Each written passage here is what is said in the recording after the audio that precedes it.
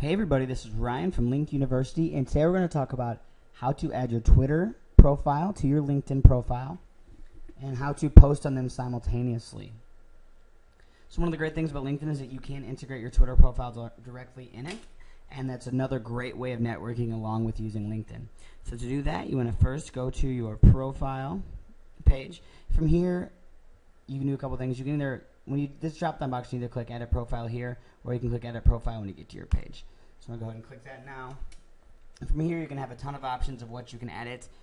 For today's purposes, I'm going to click this little box in the bottom right corner of the profile, and it's going to say Edit Contact Info. And then here, it's got your email address, it's got your home address, your phone, and it's got your websites. And right above that, it's your Twitter account. And to add that, they're going to have this little pencil. Oops, it's making me sign in again. I'm not quite sure why. But from here, once you click that, you can add another Twitter account, or you can add your first one. I already have my Twitter account, Ryan Farrell STL, but I can go ahead and add another Twitter account if I wanted to. And the great thing about this is when you do try to, post a status update, you could say happy, or no, we'll just do this. Good morning LinkedIn. I can share this with my just my LinkedIn page, just the connections on my LinkedIn page, or my LinkedIn and Twitter. So since I am going to do it with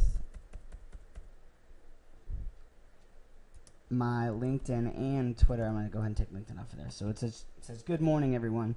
You necessarily wouldn't put that. You'd put whatever your status update wanted to be, whatever piece of content you wanted to share.